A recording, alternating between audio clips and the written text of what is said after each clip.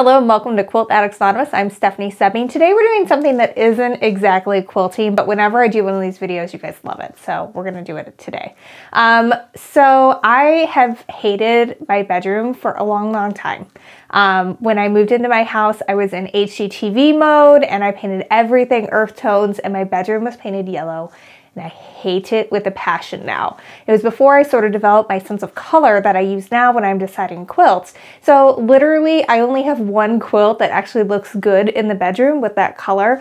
I know you guys have had this problem because I've had people tell me that, you know, they need to repaint a bedroom to make their quilt match. So we had a little bit of an accident. My daughter had an accident in the bed. We thought our mattress cover was waterproof and it wasn't. And so that kind of snowballed. And so we ended up pulling everything out of the bedroom. We pulled all of the bedroom furniture out. I painted. I chose a nice light neutral gray and I just love the way it's looking. I still haven't painted the trim yet, but what I'm going to show you in today's video, by the way, my idea for the gray is because then I can put any quilt in there, except for brown, of course, but I don't really use brown in my quilt, so it's not a big deal.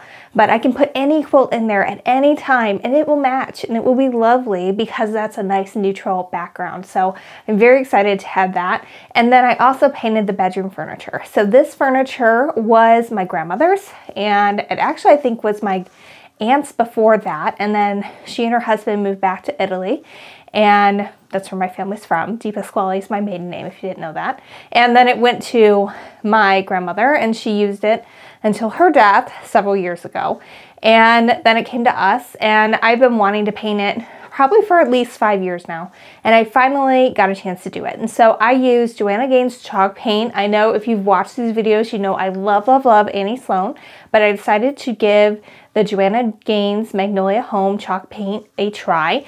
It is Kills makes it, and I never really thought of Kills as like a high-end paint brand, but I know it is a good stain blocker brand. We used it as a primer when we painted a bunch of paneling in our home white to sort of modernize it from the dark 50s drab stain that was there, and it blocked everything. So I decided to give it a try, and I of course filmed it, and we're doing it a little bit different today. I've actually already painted everything, it's done. So I'm going to kind of talk you through it, and we're going to insert clips of me working on it so you can see what I did, so you guys can repeat it step by step if you have something that you want to upcycle in your home. I did this hutch behind me. I know you guys love it.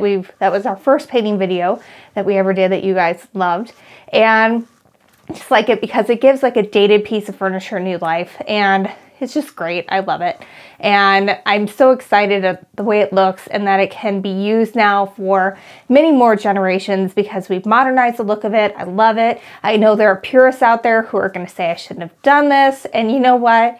It's an opinion and it's a piece of furniture, and I love it, and I'm going to continue to use it, and it's going to be a family piece. So that's okay. You can have your opinion, but if you're looking to maybe paint something, then check this out. I do this with sewing cabinets all the time too, by the way. I've got quite the collection. It's embarrassing. Maybe we'll do a video on my collection of antique sewing machines and cabinets someday, which means I'm going to have to count how many there are, and it's a lot, and I don't know that I want to know that number, but we'll figure it out. So anyway, let's get into it. I'll show you how I transformed this into, I think 1970s is when it was built, into something that's more modernized and is going to fit with my more modern bedroom and all my modern quilts and fabrics that will go in there. Let's get started. So the first thing I did was I got some Elmer's wood filler and I filled in the areas where there were scrapes and scratches. This is at least a 40-year-old piece of furniture. It arrived to me with a bunch of scrapes and scratches, and then there also were a bunch of scratches on the rim of it, and I don't remember if that was before it came to me or if maybe the dogs got into it as they were trying to grab something up there. I don't remember, but either way, I had to fill this in, and I used the Elmer's wood filler, and I really liked it because it does dry fast. It's paintable and sandable, so you can get a nice smooth finish so you don't see that there were cracks anymore, and it did work really great. When I was finished, you could not tell where the big gouges were, and I applied this with a putty knife, which is how you're supposed to do it. Then you let it dry and then you sand it, and I like to use a sanding sponge, and I went in first with one that was pretty rough, and then just to smooth it down and get it nice and smooth. And I think I did like a medium or rough grit for that.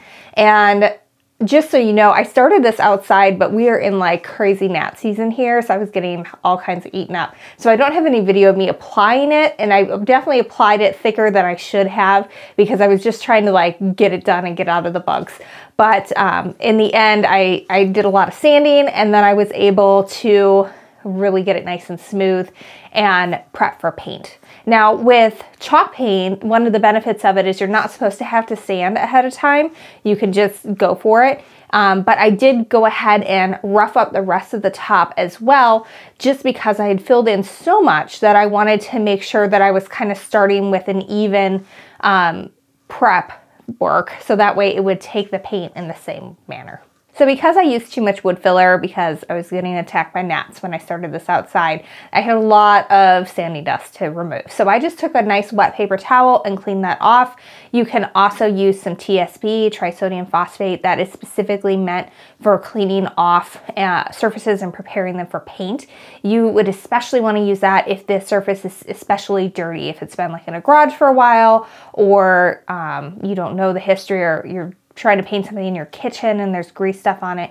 You definitely want to use that because it really cleans everything off nice and preps everything for paint, but you do want to make sure you use gloves and eye protection when you do that, because it's not super strong, but you definitely don't want to get it on your skin or in your eyes. So once everything dried, I went over everything with a tack cloth as well. This is a must-have if you're doing any type of furniture redo and you have to sand, because, or even if you're just cleaning it up. A tack cloth, it's really gooey and sticky. You almost have to use like Dawn dish soap to get the gooiness off your hands.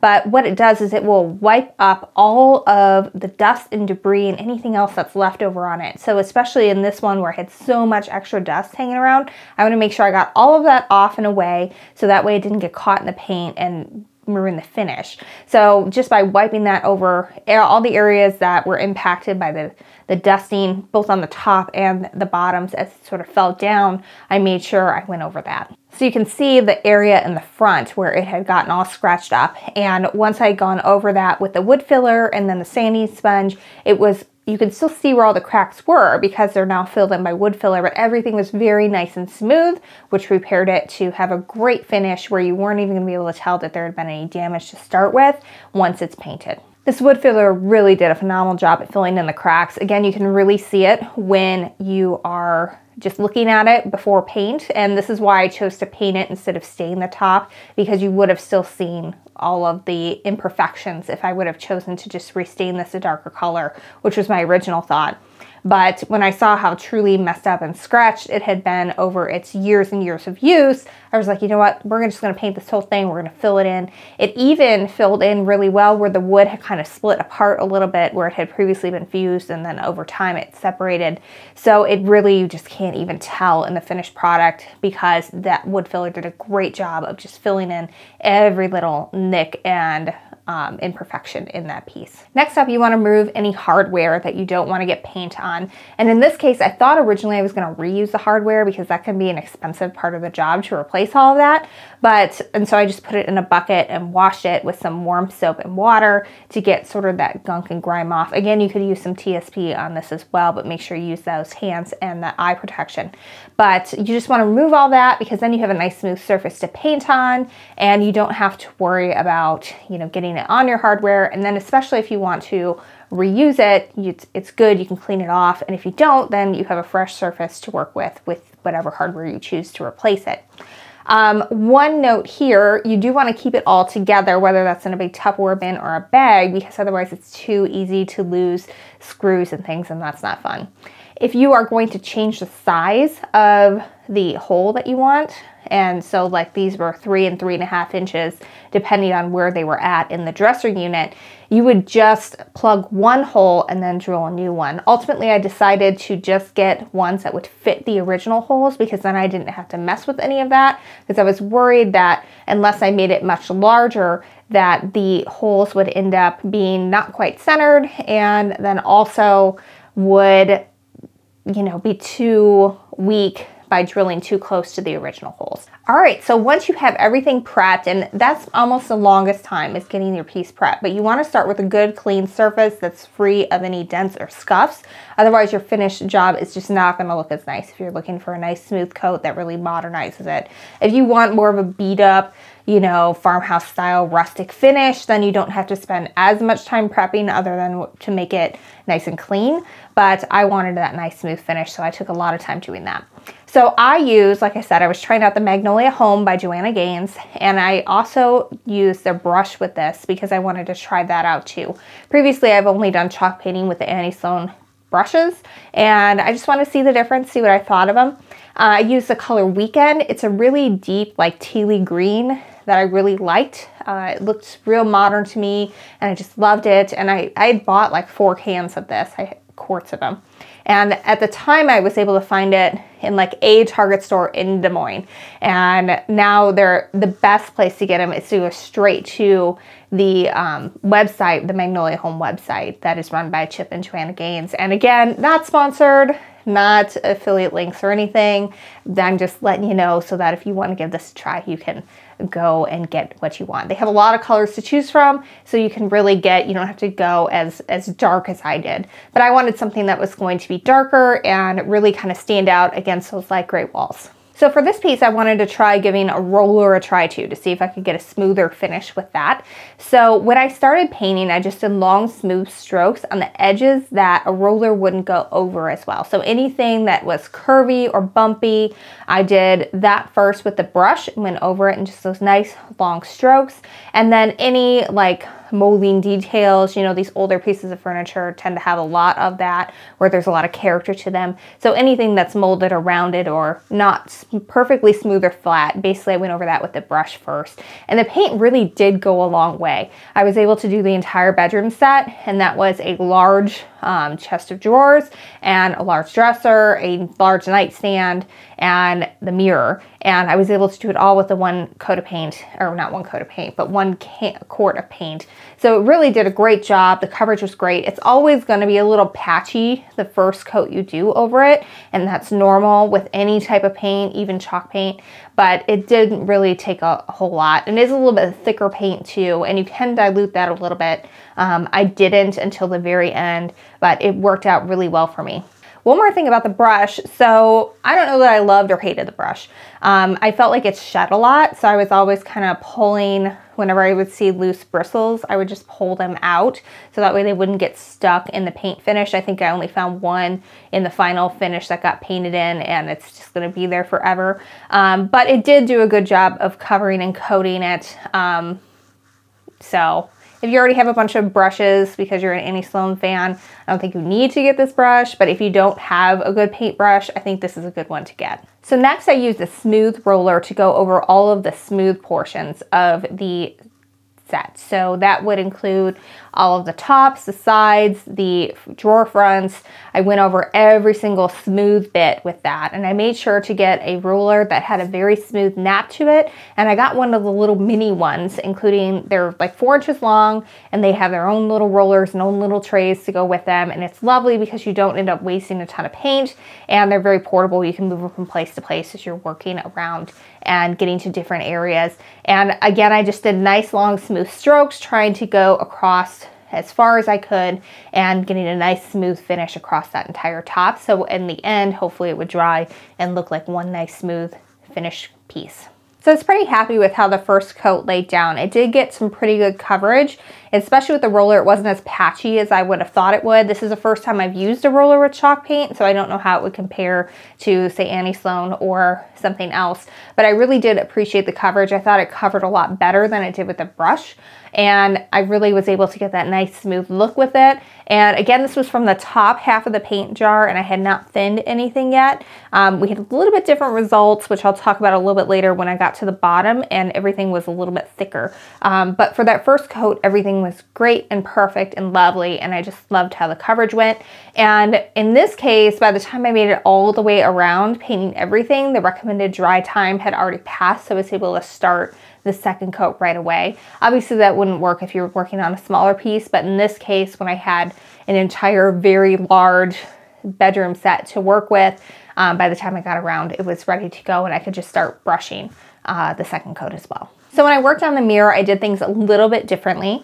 Normally I don't tape. I have a pretty steady hand over lots and lots of practice of cutting in without tape. But for this instance, I wanted to also be able to use that roller to get that nice smooth look because I really like the way that that turned out. And then I also wanted to be able to just brush around and not worry about it. So I took my painter's tape and I just did a line and I kind of like snugged it underneath where the lip was underneath the wood where it meets the mirror and covers that. And then I was able to just go through and paint over it with my brush first and then smooth everything out with a roller. I did add just a little bit of paint to the roller before I went over it, but I was able to get really great coverage. And I just did the top and the sides of the mirror because I figured it's going to be against the wall, so I didn't really fuss too much with getting at the back, but if you want to be a perfectionist, you can do that back portion of the mirror as well. So this is a really fun tip. I only bought one roller to go with this, and if you know that you're going to be coming back to it the next day, you can just wrap that roller up in a plastic bag and then wrap the ends of the plastic bag around the edge of it, and that will seal the paint in and keep it wet, so that way you can still reuse that roller the next day without having any issues. So the lighting isn't awesome at this point because it was pretty late at the night when I was working on this, and we just had this 1950s pink chandelier in our dining room where I was working, and it's not the best light, but it's okay. So I talked about when I got to the bottom of that can how things were getting a little thicker. And I don't know if it's because I bought the paint last fall and I finally got around to using it this summer, so like 9 months later, or if that's just, I didn't stir it up enough, or if this is just how this paint is. I'll have to play with it some more to find out for sure. But when it got to the bottom, that paint got a little thicker, and I had a lot of issues where it just wasn't as smooth. It looked a little bumpy and textured, which is not what I wanted. And at first I thought, oh, I'll just leave it, it's okay. But then I was like, no, I can't do it. This is my grandma's piece. I want it to be nice. So what I did was I took a fine sanding sponge and I didn't remove paint, I removed texture. So I went all over any areas where there was that raised texture on the drawer fronts, and then a little bit on some of the tops of the pieces. And this only happened when I was like down to the bottom of the section of the paint. And once I added a little bit of water and stirred that up, it was fine. There were no more issues with it. It went on, it glided just fine. And that's what I ultimately ended up covering this with. And this was, just so you know, it was with the roller on the first day. It wasn't the second day. So I did the entire bedroom set minus the mirror on day one. And then I did the first coat on the mirror on day one. Then I wrapped it up in that plastic, and on day two, I finished the mirror. So I experienced this bumpiness on day one from that finish, and it was just from that paint getting a little bit thicker. So if that happens to you, you just need to add a little bit of water until the consistency gets a little bit better and it's going on smooth, because if it runs on textured, it's going to dry textured and then it's not going to look good. So again, I just took that sanding sponge and I just went over it back and forth lightly until I looked like a nice uniform color, like it really was this uniform light tealy dusty look. And it didn't take off the color, but what it did do was just take it back to the point where it was nice and smooth. And then I was able to apply a third coat after that. So obviously sanding everything created a lot of dust. So I went over everything with a wet cloth and just real gently, because again, we haven't sealed this, we haven't done any wax. So I wanted it to just, you know, take off that dust and nothing else. And then I followed everything up with a tack cloth once it dried to just make sure I had all the dust away before I finished it with a little bit of paint. So I let everything dry overnight after I did that third coat to the areas where I had to sand it smooth to get rid of that texture. And then I went over everything with a tack cloth again, because I don't know about you guys, but my house is dusty. I got 4 pets, a kid, and a husband, and I'm messy, and there's dust, there's dog hair, there's cat hair.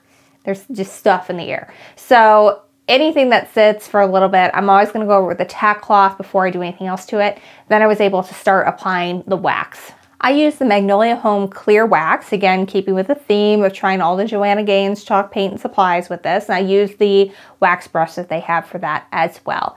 And I will say that I have used this before. I used it last winter to seal a job I did for my daughter's room. I did everything white, and after over a year, actually, it's been about a year and a half since I did it, it really has held up really well. So I can really speak to the quality of this wax. It's really good. The only areas where it's not good is like where a drawer got pulled out too far and it nicked all the way through to the wood grain. So that's just gonna have to be completely touched up and repaired. But it has worn very well. It's very easy to clean up and get all the dust and stuff off.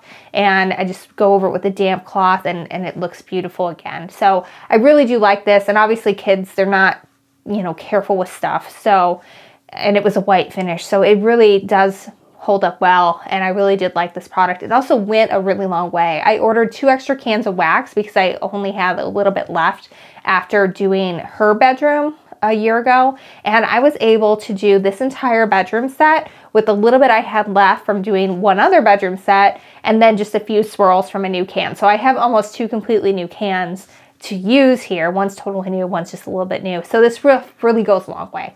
And I really do like this brush. I like the wax brush a lot. I feel like it's really easy to use and it's very affordable. I know sometimes the Annie Sloan stuff isn't, and really by comparison, all of this chalk paint supplies are much more affordable than the Annie Sloan. And so that is a nice little benefit if you're on a budget. This is a good stuff to use, and I think you're gonna like the results that you get from it. So what you want to do is you just want to, if you're getting towards the bottom, you're going to tap, tap, tap that brush into your wax. And, or if it's at the top, you can just swirl it around at top. And you just want to get a good amount of wax on the brush head. It's going to go a long way. The best way to describe this is it's like putting lotion on your hands. You put a little bit on and then you rub it all around until it all works in. And that's how you want to apply wax to a piece. A little bit on the brush. You're going to move it all the way across. I tend to go in nice smooth motions across. Again, the same way I would do paint strokes or going with a roller, because that way I'm able to like really seal it in and minimize any brush strokes that might come in from the wax brush. And then you just want to rub it in as good as you can. You can also go over it afterwards with a buffing cloth, which is just a lint-free cloth. So if you have like an old t-shirt, you can use that, but do be careful that you're not like getting any hairs in it. You could also buy packets of lint-free cloths, which are basically old t-shirts that don't have any hairs in them, that you can use for that as well. So you can also apply it with the t-shirt. I've done that before. I think I did that with the white because there was just too many wax like hairs stuck in my wax brush, and it was not good. It was not going well with that white when I was using that, just because, like I said, there's too many animals in my home and hairs everywhere. It's just part of life. But I didn't notice that with this darker color at all. It worked really well. The other thing that I really like about the Magnolia Homes brushes is they come with reusable packaging. So when you're done with it, you put your brush back in it and it helps it keeps its shape. And then it also is going to help protect it from getting dust, lint and hair and whatever else on it. So if you do live in a home like me where there is just no escaping the pet hair, you're going to have a little bit of protection in making sure that that stays off of your brush in between uses. Because especially with your wax brush, it can kind of just settle in there, and that's a problem. So when you first apply the wax, it's almost going to look like it's darkening up, and that is going to go closer to the color that it originally was once the wax hardens and dries. But you do want to make sure that it might get a little bit darker in the end. So you have to be okay with that, even if you're using the clear wax. So as you can see, I've reinstalled some hardware. I went with a nickel finish here, a satin nickel finish, and I got it from 2 places. I got the smaller ones from Target, and then I got the bigger 3.5-inch ones from Wayfair. They had a ton of different sizes. So if you need a size that is not readily available, that is the place to go, in my opinion. Again, not sponsored, no affiliate links. I just found what I needed there, so I want you guys to know where you can get it too. I just made sure I got a similar style so that way they would look good together and the same finish. So that way when you're just looking at it as a whole, it looks like it all belongs together. I also got this cool buffing attachment. And I think you guys have seen on some other ones, I've used a buffing brush in the past, but it's a lot of manual labor because you are manually going over that. And so, you know, you can get a nice cool sheen from it, but it's going to take a long time to do it. So with this one, you attach it to your drill bit and then it does the work for you. And it went from kind of a matte finish to a nice sheen on it. And it really was very cool. And it was just so neat to watch. Like you could see like it brighten up as it went on there, and it really made the wax feel like it was set and hard and like cured. And it isn't really cured yet. Like you still want to wait a little bit of time before you put everything back together and you put some stuff on top of it, because then you can get indentations in the paint and the wax. But it really made it look very nice. And it was so fast. I was able to buff this entire piece and the drawer fronts and everything super fast. One thing I wouldn't recommend is you have to make sure that I was doing this as the drawers were already in, and I did nick like one of the drawers with the end of the attachment because I had it out, and so I got a little bit of gouge in there, so I'll have to touch that up at some point. But I really like this. It was really cool to use, and I really like the effects of it. One more note about buffing. I waited actually 2 days to do the buffing because I had to wait for the part to come with Amazon Prime. So you want to at least wait like a day for the wax to kind of cure and harden before you do this, because otherwise it's just too sticky still to go over it and you won't really like the finish of it. So I just let that sit for a day and then I went over it actually 2 days later, but a day in between would be perfectly fine. What you don't want to do is wait like a week, because then you're not going to see the same results. So overall, Annie Sloan versus Joanna Gaines. I feel like I had some issues with Joanna Gaines that I haven't had with Annie Sloan, mostly with the texture. So when I got down to that bottom of the paint can and everything felt a little stiffer and chunkier, and like as I was pouring it out, it literally was like going so slow out of the can. And again, I don't know if I didn't stir that up enough or if it's just because I got it 9 months ago and haven't used it until now. But once I added water, it was fine, but I haven't had to do that with Annie Sloan, and I've let stuff sit for a long time in between using it and it was still fine without any issues. So I don't know if that's a formula thing, or if it was a user error thing. I'd have to use it more to know for sure, but just know that if it starts to get thick on there, you're gonna wanna add a little bit of water, and then you will be able to thin that out a little bit.